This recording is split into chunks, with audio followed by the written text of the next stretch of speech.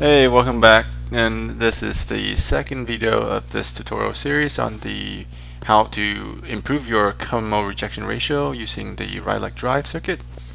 So before I begin talking about the equation and everything, I'd like to talk about the two cases that is really important for this particular circuit. So I have two cases, okay, two scenarios. So the first case is when a patient is dumb enough to touch a hot line, a hot wire. So he's basically loaded and he has one chance, uh, one chance left before he start electrocuting himself. So this first scenario is where you have a large transient common mode voltage or fault, electrical fault.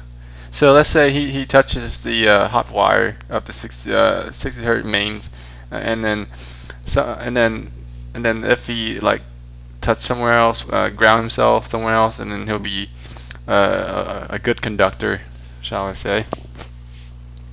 But in this case, but lucky for him, we have the right leg drive circuit, which acts like a last line of defense. So in this case, the inverting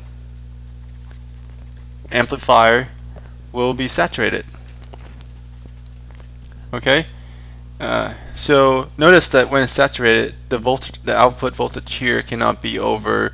V out has to be less than or equal to plus or minus V supply. Okay. You cannot go over that. Just keep that in mind. So I will redraw the circuit to simplify to something like this. So this guy is touching the mains, right? And I'll indicate the short by using a jump like that. So instead of this Z, the impedance here, ZS, let's call it ZS, we have a short. So this is a special case. And then because of the right leg drive circuit, you have two resistors in parallel, and I'll explain it once I finish writing this down. Parallel with R0, and actually I don't want to skip the step, and let me include a small step here for some of you. So you actually have a voltage source here. This is V out. So I model my V out as a voltage source, and this is connected to ground. And let's go here and I'll explain why I just did what I just did. So this guy basically touched the 60 hertz, right? And one of the ways that the 60 hertz can like be can travel to ground is to the right leg circuit. So it goes here and it goes to the right leg circuit and it goes to ground here. Okay, so it flows through the body, through the wire, to the instrument, and to ground. Alright, so 60 hertz is at this point right here. That's the mains. And then I missed the resistance of the electrode, right? I should put that down. Yep. So I hope I didn't confuse anyone. But I forgot a resistant here. Right? Alright, here's a short. R right leg. This is electrode resistant. So basically the equivalent resistance now becomes this. Notice how when you try and find the equivalent resistance of something, all the voltage source becomes shorted, and if you have a current source, it becomes open. Just recall that from circuit theory. So this is to RF, and this is R0, and this is R right leg, and this is V60. So the equivalent resistance seen from the mains, or is the 60 hertz, is R equivalent equals to R right leg plus R feedback parallel with R naught. So you see how it's important that when you have like a low electrode resistance here, you need us to RF and R naught needs to be a little bit higher. And the typical values range from for RF and R naught range from anywhere from 1 mega ohms to 5 mega ohms. And this is for safety reasons. Okay. So, and then let's go on to the second scenario,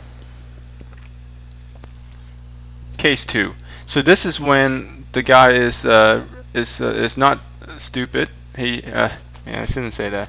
Okay, he's not making any mistakes. So he's following guidelines and he's not like touching the hot wires. So the op amp is operational. Is normal, not saturated. Okay. Then you can model these the equivalent circuit of this guy and the right leg driven circuit as follow. So you have V60, and then you have ZS, and then followed by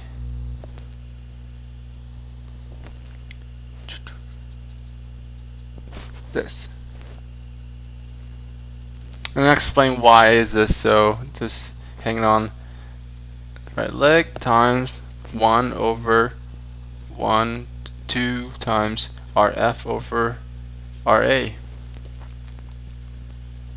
Okay.